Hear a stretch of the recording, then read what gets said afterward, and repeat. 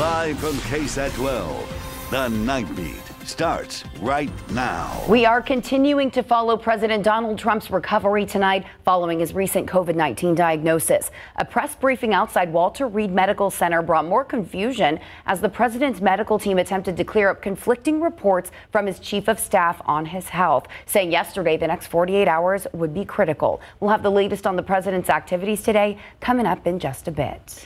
But first, it has been called a life-saving antiviral drug, and it is just one of the medications President Trump's doctors are using to help him recover from COVID-19. Remdesivir stops the virus from multiplying and has been shown to help patients recover faster. The president received his first dose yesterday as part of a 5-day treatment. The night team Stephen Cavazos spoke to a local doctor who is leading the world's largest remdesivir study right here in San Antonio. Days after President Donald Trump revealed he and First Lady Melania Trump tested positive for COVID-19, questions have mounted over the president's treatment. As the president recovers at Walter Reed National Military Medical Center, White House officials say he was injected with an experimental antibody cocktail and yesterday began receiving the antiviral drug remdesivir. I think patients, like the president, admitted to a hospital. Those patients were one who really benefited most. Dr. Thomas Patterson with UT Health San Antonio has been leading a local study site for clinical trials of remdesivir at University Hospital since March. He says hospitalized COVID patients who have needed oxygen benefit the most from the antiviral drug. According to the president's medical team, he has been given supplemental oxygen twice since becoming ill. Patterson says that means the president meets the criteria where remdesivir could be helpful. Those would have been parameters that would suggest that, in fact, he would have benefited, and hopefully he will. But Patterson says patients who require an extensive amount of oxygen don't benefit as much. He says remdesivir can cause liver function abnormalities, but most symptoms are limited to nausea, constipation, or diarrhea. Really few patients having to get the drug discontinued because of side effects. Despite questions surrounding the president's treatment, Patterson says health officials are working to find the right answer. We're learning a lot in this disease still, and we would like to know the best path forward. Now, again, remdesivir is just one of the treatments that the president is being treated with. Others include a combination of drugs, antibody therapy, and supplements, including zinc, vitamin D, and aspirin. Now, White House physician Dr. Sean Conley says that the president's health has improved since the beginning of his treatment, and he could be discharged as early as tomorrow. We're live tonight, Stephen Cavazos, KSAT 12 News. Tim, Courtney. Thank you, Stephen. Shifting now to how the coronavirus is affecting us here in Bexar County. It is Sunday, which means we are seeing another jump in COVID-19 case numbers thanks to backlogged additions. Metro Health officials are reporting 113 new cases tonight and 381 backlogged cases. No new deaths were reported today, but 24 backlogged deaths have been reported between the dates of July 12th and September 17th. As for hospitalizations tonight, there are 200 being treated locally, with 80 in the ICU and 30 on ventilators. And new on the Nightbeat, one of the latest local COVID-19 patients, Cornerstone Church pastor John Hagee. Church leaders announced Pastor Hagee's diagnosis during their online service this afternoon. Matt Hagee, the pastor's son, told the congregation his father found out about his positive test on Friday. He said it was discovered early and his father is now on the mend. During the service, Matt Hagee asked the church to pray for his father and everyone else who is currently battling the illness. Turning now to other top stories we've been following today. San Antonio police say a man riding a motorcycle was hospitalized after running a red light and hitting a vehicle. It happened shortly after 3 o'clock this afternoon near Cincinnati Avenue and North Trinity Street. Officers on scene told us a man in his late 40s was headed west on Cincinnati when he ran the light and collided with a car that was turning. We're told another vehicle was also involved, but it's really not clear to what extent that car was involved. The motorcyclist was the only one injured, and we're told he was not wearing a helmet. At last check, he was in stable condition. No word on any charges. A child has been hospitalized in serious condition following a head-on collision on the southwest side. The crash happened just before 4 a.m. at the intersection of Stony Brook and Mary Oaks Drive. Police say the child's father fell asleep at the wheel and hit another vehicle while turning left onto Stony Brook. The child suffered a head injury and was taken to University Hospital. No other injuries were reported, but the child's father was arrested and now faces a DWI charge with a child passenger.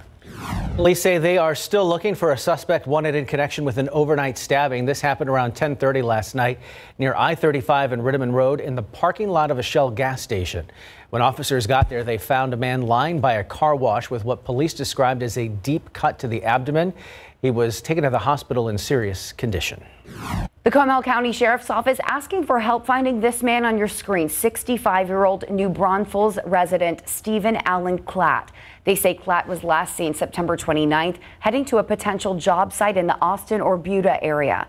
Klatt was wearing a royal blue t-shirt, dark tan canvas overalls, and work boots. According to the sheriff's office, Klatt was also driving a white Ford double cab diesel flatbed truck with a plate that reads JGF 2072. If you have any information on his whereabouts, contact the Comal County Sheriff's Office at 830-620-3400. Stories making headlines around Texas. The birthday of soldier Vanessa Guillen was celebrated with a march today. She would have turned 21 this week. Family members who were at the event say it's been 5 months since her passing, and they're still waiting for justice. Guillen disappeared in April at Fort Hood. Her remains were later found in a shallow grave about 20 miles east of Fort Hood. One of her murder suspects fatally shot himself after being identified as a suspect. The other suspect is in custody and charged in connection with Guillen's death. Happening this week on KSAT 12, we will be hosting a debate between the candidates for Texas Congressional District 23.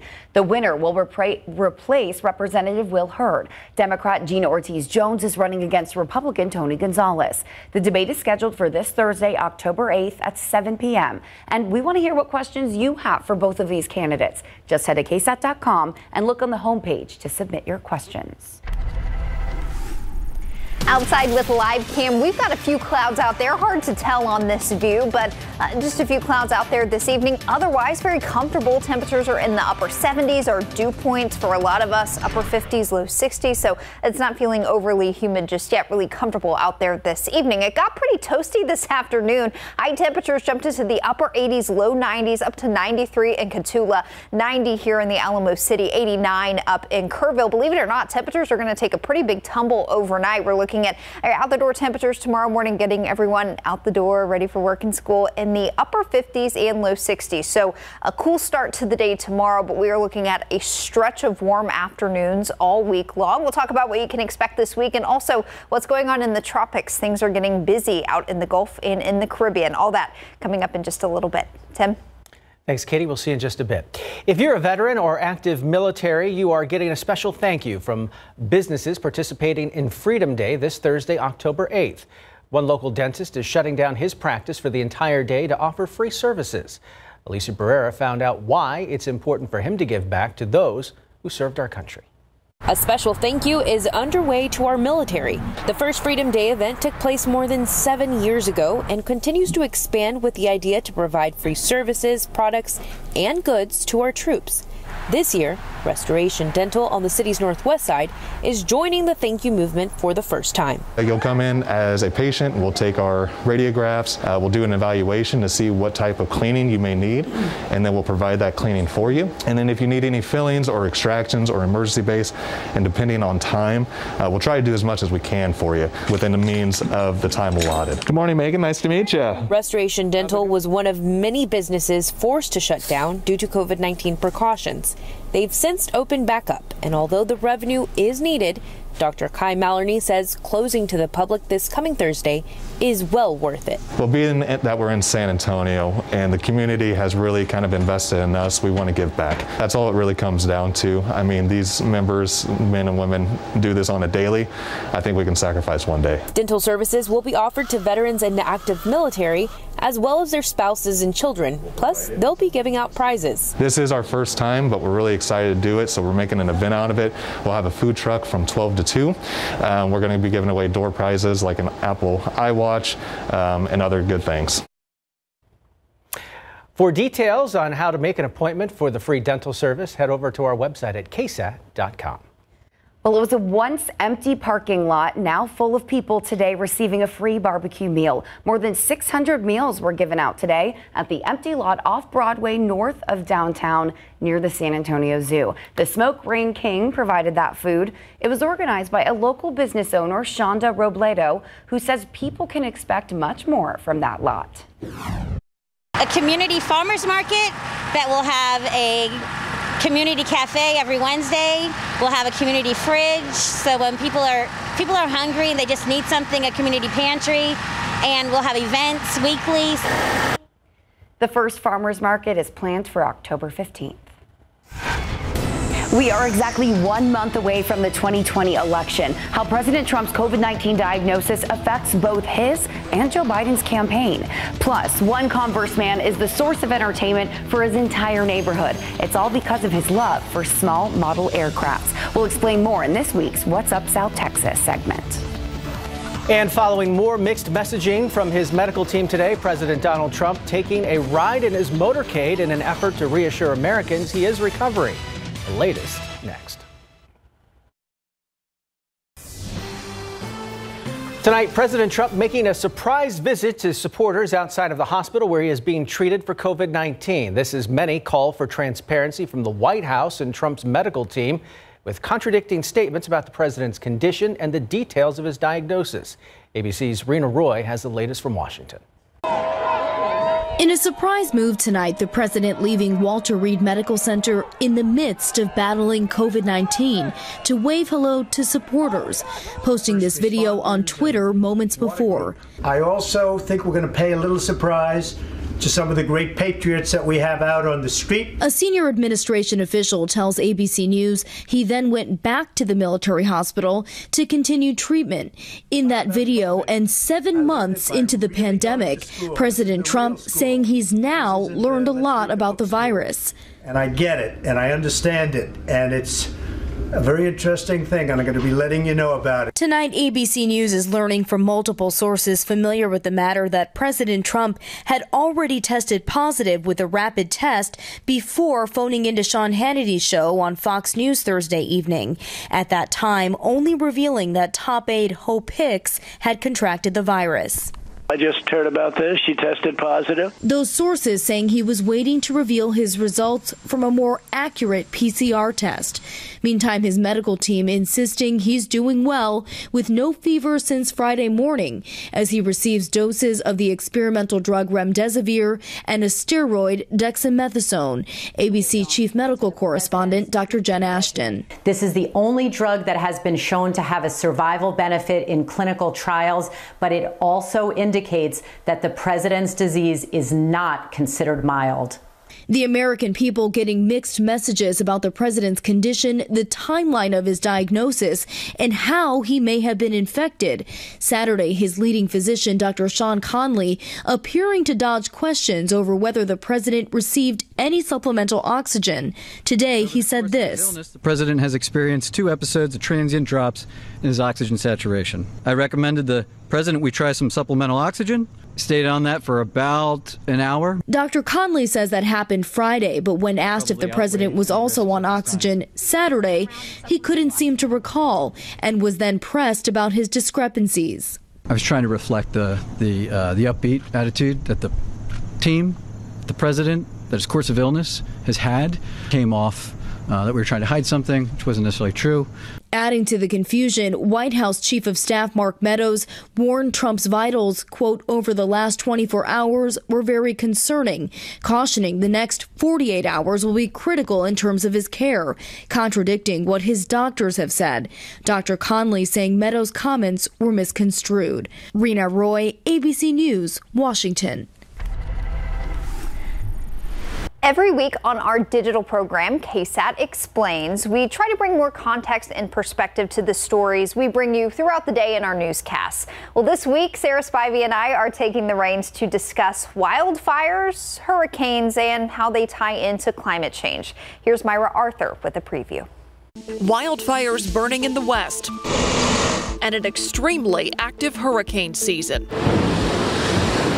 These two weather phenomena have become politically charged. Conversations about both have turned to conversations about climate change. Is it possible that it's also forest management and climate change? It's both things at the same time. I think something's possible. I think a lot of things are possible. But when you have years of leaves, dried leaves on the ground, it just sets it up. It's really a fuel for a fire. The damage from climate change is already here. So what role has climate change played in the fires and this hurricane season? And what could these weather events look like in the next few decades?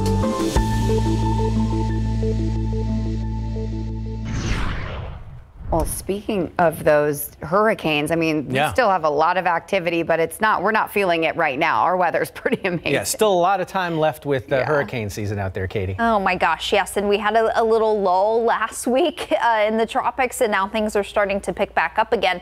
And we've got a couple of systems in the Caribbean and Gulf, so a little closer to home, but we don't expect either of these systems to impact our weather here in South Texas, and really neither should be a threat to the Texas coastline. So let's get into it. We've got Tropical Storm Gamma. If you'll recall, we are in the Greek alphabet now. So Tropical Storm Gamma, winds of 60 miles per hour. Movement is very slow. The system is moving east at just 2 miles per hour. And over the next several days, movement is going to stay slow. This is a pretty messy track here. What you're seeing is this red line here. The system is going to drop down near the Bay of Campeche in the Yucatan Peninsula and then turn back off to the north by the middle of the week. That's next Thursday, 7 p.m. there. So some slow movement to Gamma over the next couple of days. The system that looks like it has a better chance of having some impacts to the U.S. coastline is Tropical Depression 26. So this does not have a name yet, but that is expected to happen late tonight, sometime tomorrow. This would be Tropical Storm Delta.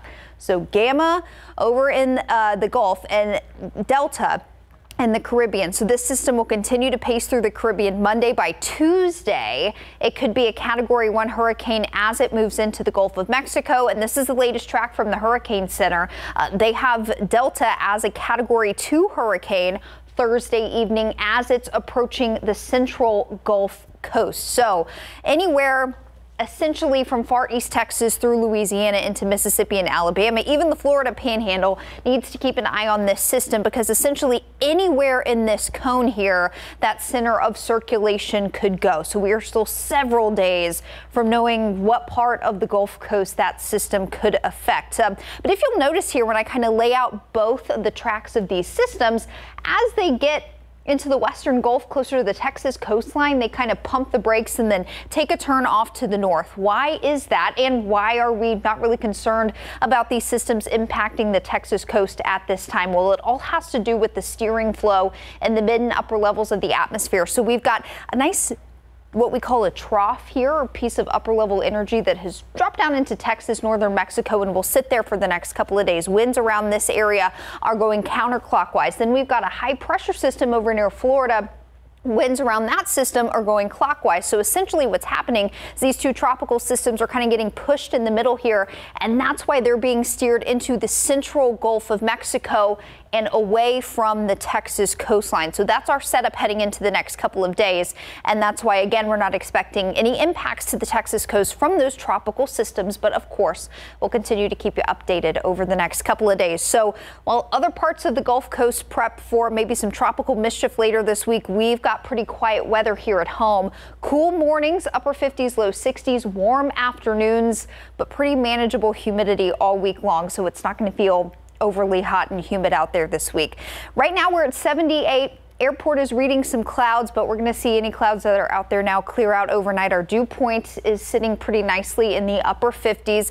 Elsewhere, 75 in Cotulla, 77 in Del Rio, and everyone really has some pretty manageable dew points tonight. Overnight, we'll see, again, skies generally clear out. So through early tomorrow morning, skies becoming clear. We'll start you off in the upper 50s, so cool, but nice and warm tomorrow afternoon. High temperatures back in the mid to upper 80s, and we've got a warm week ahead. But again, with that humidity staying in check, it's not going to feel too terribly bad out there this week, guys. That makes such a big difference, the humidity. I will take it. We'll be right back. Stay with us. The Dallas Cowboys' attempted greatest comeback comes up short against the Cleveland Browns. With more of what's on instant replay, let's check in with our Greg Sitt. Yeah, emphasis attempted because what if you're Dak? 500-plus yards, 4 touchdowns. What else can he do? And the Houston Texans have kicked off 2020 0-4. Coming up tonight on a brand new edition of Instant Replay. Come on, man, please. I feel worse than this slap. I'm tired of it. Yeah, go ahead, sorry. All right, Dak is at the podium. Yeah, the frustration is starting to show. Dak Prescott throws for over 500 yards and 4 touchdowns as the Cowboys scored 24 unanswered points, including 3 straight 2-point conversions in the fourth quarter, still come up short against the Cleveland Browns. Being 1-3 is not sitting well with Dak in Dallas. We obviously have to do something different. We are 0-4. Whatever we're doing is not working. Something needs to change. Something needs to be different.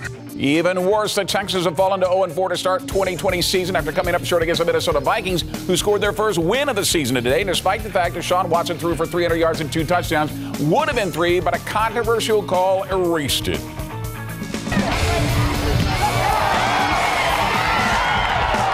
And who had the best play, the best run, the best catch? We will show you the best of big game coverage and a new #1 team in 12's top 12. Who's moving up and who's moving out? All that plus, should the Texans fire Bill O'Brien as the head coach and general manager? Tonight, you decide. Instant Replay is live, and it's next. And remember, he gave up all the draft picks, so even if they do poorly, their first and second rounders go to Miami. Wow. Yeah, wow. Lots to talk about tonight. Thanks, Greg. Sure.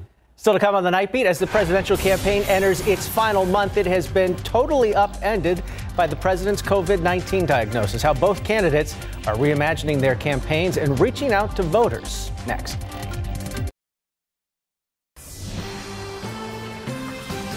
President Trump's COVID-19 diagnosis upending the strategy for both his and Biden's campaigns. Yeah, the president not attending his signature in-person rallies at this time, and Joe Biden's campaign promising transparency with his COVID-19 test results. Here's ABC's Andrew Dimbert with the details.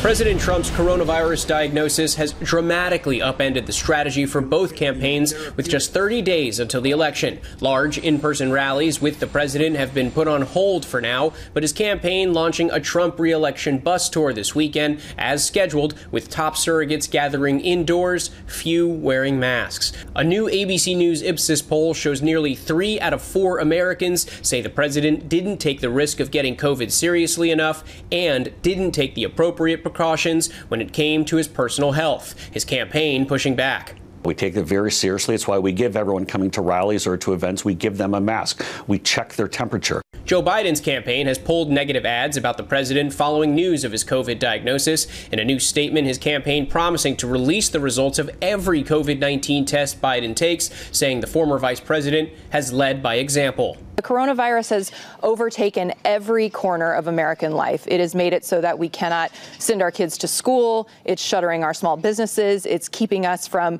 being able to see our families and our friends. Americans are worried. They look to Joe Biden. They see leadership. It's now unclear if the second presidential debate, a town hall format set for October 15th in Miami, will go on as planned. But the candidates' running mates are gearing up for their own debate Wednesday night. Sources tell ABC News Senator Kamala Harris and Vice President Mike Pence will sit 12 feet apart after the Biden campaign requested more space during their debate. Andrew Dimbert, ABC News, Washington, D.C. Well, at least 21 states have a higher number of new COVID-19 cases than they did a week ago. That's according to data from Johns Hopkins University, which shows only 3 U.S. states reporting a decline in new cases. As of last night, new cases were down here in Texas, in Missouri, and in South Carolina.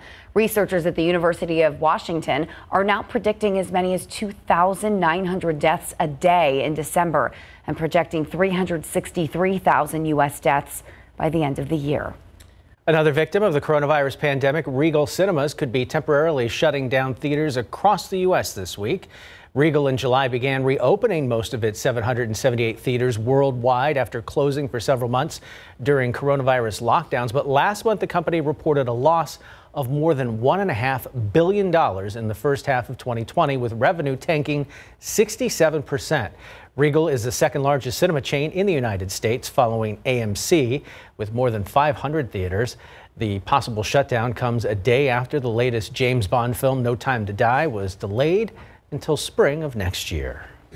And we are learning just how much of a toll wildfires have taken on the state of California this year. The state's fire agency says fires have burned more than 4 million acres so far. In an update today, CAL FIRE says more than 16,000 firefighters are battling 23 major blazes in addition to several smaller fires. They say at least 31 people have died in this year's wildfires and about 100,000 people have had to evacuate their homes. More than 8,000 structures are in ashes, and California's wine country is decimated. The SCU and LNU lightning complex fires were some of the largest blazes in state history before firefighters were able to contain them. From fire to tropical storms, taking a look at Gamma, which made landfall on Mexico's Gulf Coast yesterday. We are getting a look at some of the damage today left behind in the storm's wake. With strong winds and heavy rains, Gamma caused significant flooding and destruction in the Mexican states of Quintana Roo and Tabasco. As the storm moves north, authorities worry additional damage will likely occur. Yeah, Gamma is moving very slowly. Speed as of the latest update from the Hurricane Center, just 2 miles per hour. So some of those regions that have seen a lot of heavy rains will likely have more rain in the forecast over the coming days as Gamma meanders slowly near the Yucatan Peninsula. That's this system here. But we've got another system, our newest tropical depression, sitting in the central Caribbean, but it's got its sights set on the Gulf of Mexico as well. Another look at these tropical systems and where they could go over the next couple of days coming up in just a few minutes. Courtney. Thank you, Katie. Still ahead, a local man who spends his downtime flying his collection of model planes is encouraging others to join in on the fun. What's Up South Texas is next.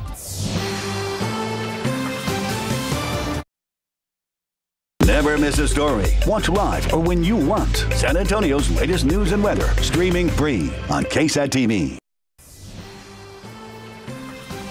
All right, so some hobbies require a specialized set of skills, and one congressman has acquired plenty of those during his many years flying airplanes.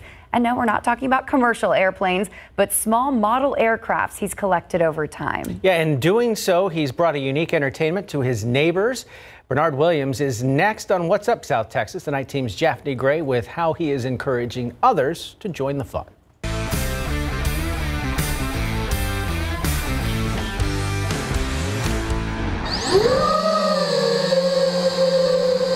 You never forget how to fly. You know, it's kind of like getting on a bike. You almost remind me of Stevie Wonder. I am Stevie Wonder. If you're ever driving along Beach Trail in Converse, you may see this man, 56-year-old Bernard Williams, wearing his goggles and enjoying life right from his outside lawn chair, doing the very thing he loves, flying. Which is why when you look up, you may also see this little gadget soaring through the air. I fall asleep flying, you know, but it's fun, you know, it's relaxing and it's enjoyable. He's a warehouse worker for Amazon by day, but when he's off, he makes time for his hobby of flying different aircrafts. You get a brick and put some wings on it, throw a motor on it. I can fly that brick. I mean, I don't know how far it's going to fly, but I guarantee I can get it off the ground and I can fly that brick. Bernard started it all in the 80s when he bought his first plane to show off to his wife. Took it out, took it up, and went up about maybe 400 feet. Did a loop, came straight down. Lots of pieces. She says, oh, I see you can fly all right. You can fly right to the ground. But he didn't give up on flying. Plane after plane, he perfected his craft to the point of helping others at different flying fields. Can you do this? Can you check this? And, you know, check it out and tell them, hey, look, plane flies great. From the motor to the wings, he also builds planes like these from scratch. They're just wood, but you just got to know where to put everything. And he donates them to beginners. There's something else that they want to try, I give them different planes, you know. With his garage wide open, filled with his large collection for all to see, Bernard welcomes any interested neighbor or plane enthusiast, including his neighbor John, who comes by to fly with him often. End up spending 6 hours. We're just sitting around just talking. Before you know, it's like, oh, I gotta get home. He hopes his passion of flying planes inspires others to take on the hobby as well. The factor that they're fearing is they don't want to crash, but you're gonna crash. And just like in life, Bernard says all you have to do is try and try again. That's Superfly for What's Up South Texas. Japhanie Gray, KSAT 12 News. Very cool. I want to be Bernard's neighbor too. Yeah, I was going to say. For 6 hours. That looks like fun. Fighting fatigue with food. Coming up, a look at some foods that can help you stay alert and kick the stress to the curb.